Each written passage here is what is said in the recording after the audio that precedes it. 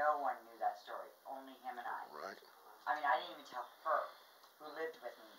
I mean, it was just, and he went out and built her headstone right away. I gotta tell you. I mean, that was like, you know, but that was incredible to hear that one. Because like I said, I mean, no one knew that story. But there's just a lot of stuff that goes on here, and just there's a lot of history here. Mm-hmm. And a lot of history, yeah. With that history, there's got to be, you know, ups and downs. Yeah, and there's been battles here. I mean, stuff that I've heard.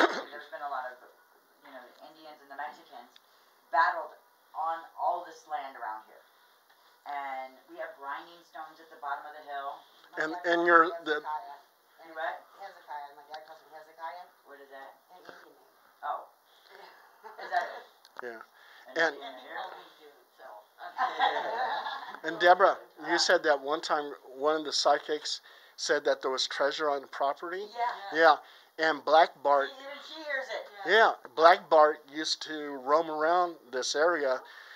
Black Bart. Yeah, and he would rob stagecoaches. Wow. Yeah. So. We heard that there was a treasure buried here on the property. Wow. So they've also heard it. Yeah, yeah. And I heard this from someone totally different that didn't have anything to do with the property. He's like, oh, I heard that there's treasure here. And I'm like, what? And then the psychic also told me that there's treasure on this pasture somewhere. But treasure could be anything, like we were talking about. It could be a doll, a treasure doll. Yeah. But Black Bart, I mean. Yeah. I mean, I know that when I lived in L.A. and somebody told me about Vasquez Rocks and Vasquez, you know, and I wanted to go up there. And also, too, when you moved in here, in the barn was a pentagram. There was. Yes. Yeah.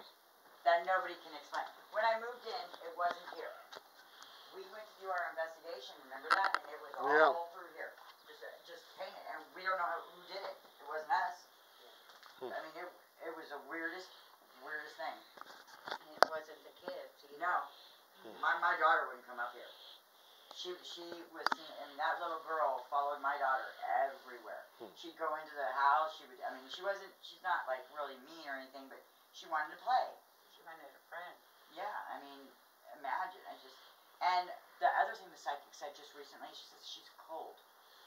She's really cold. So I guess she's still in her PJs wet, or her because it was at night when she passed away. I just got chilled down my back. But yeah, and she will interact very easily with you. Very easily if you know, we did the balloon thing in Ione. Yeah. I was gonna try the balloon thing, but what is that? The balloon, when you put the balloon on there and you ask it to move it. Oh. Okay. And we were in the Ione Hotel and we were in a room and we plugged up every hole that you could imagine. We covered and we did this balloon and the balloon just went everywhere. Really? It just went everywhere. It was playing, and it was weird how it went. I got pictures of that. I didn't get the video, but I got pictures. Yeah.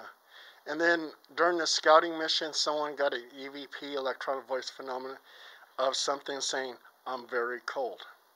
Oh, yeah, I didn't know that. Yeah.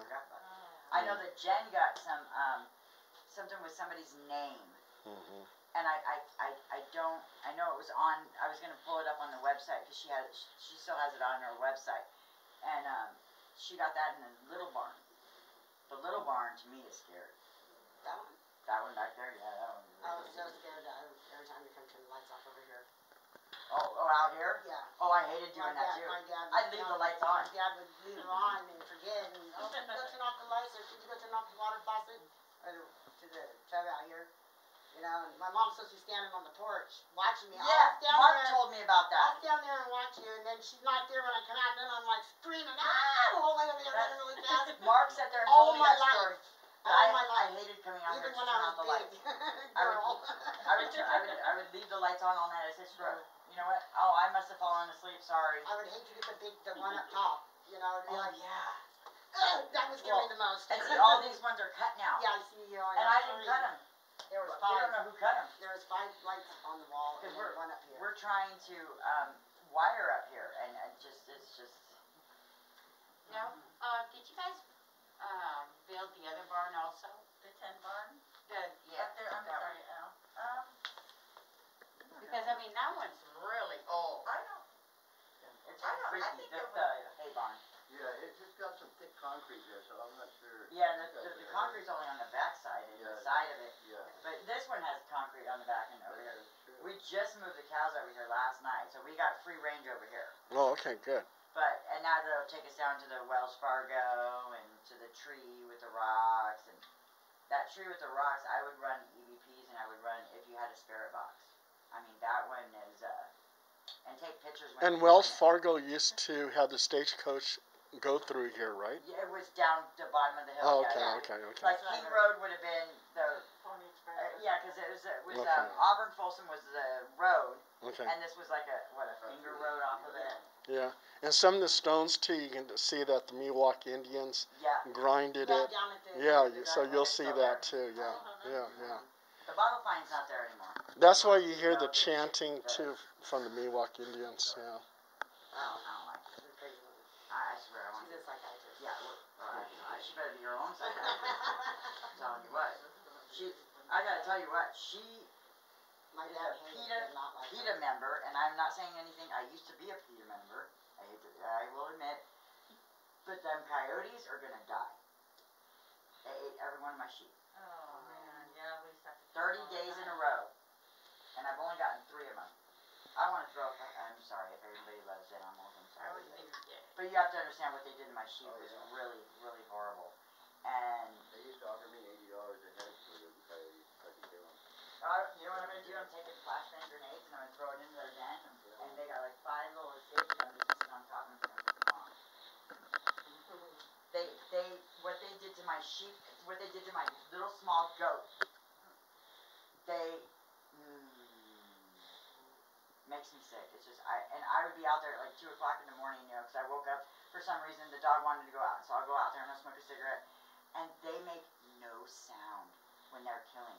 They make absolutely no, and if it wasn't for my dog hearing something, he went out there and he caught one of them in the act. We saved that sheep only for it to die 2 days later from another coyote. Oh, wow.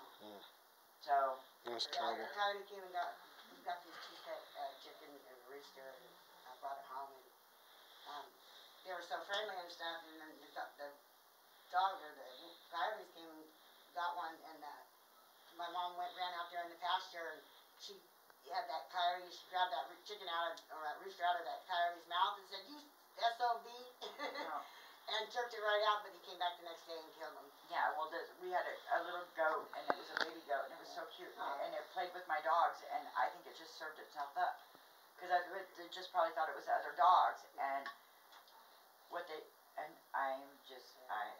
and like I said, I was a PETA member, seriously. I mean, I did not want to hurt an animal, blah, blah, blah, blah, but you know what? All them things are numbered. I've gotten 3, and one of their escape hatches is right in the middle of the, One's right down there at the pond, right down at the pond. they're still living on And that. there's a 3-legged one, big one, 3 legs. Well, they're so skinny. Have you guys ever seen a coyote in person? No. They are the thinnest. They're tall, but they're thin, and they're fast. But you know what?